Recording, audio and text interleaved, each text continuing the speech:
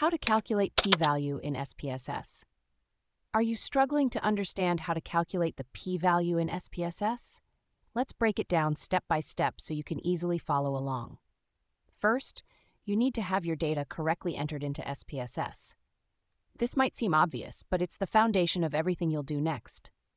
Once your data is in, you'll need to choose the right statistical test based on what you're trying to analyze. If you're comparing means between two groups, you'll use the Independent Samples t-test. To do this, go to the Analyze menu, select Compare Means, and then choose Independent Samples t-test.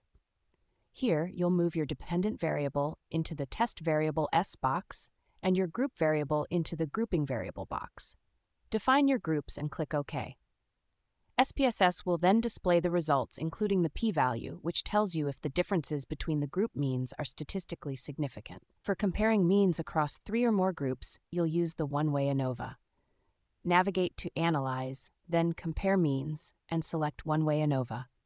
Place your dependent variable in the dependent list and your factor variable in the factor box. Click OK to run the test, and the output will include the ANOVA table with the p-value, indicating if there are significant differences between the group means.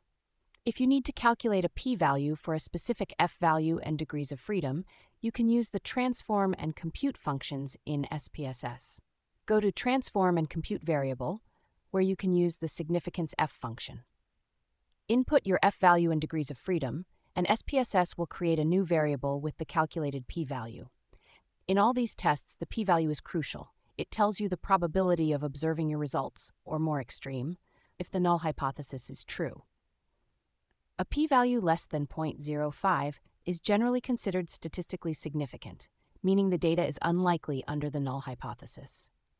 Remember, SPSS can round very small p-values to 0.000, so if you see this, double-click on the p-value to see the exact number. By following these steps, you'll be able to calculate and interpret p-values in SPSS with ease, helping you make informed decisions about your research hypotheses.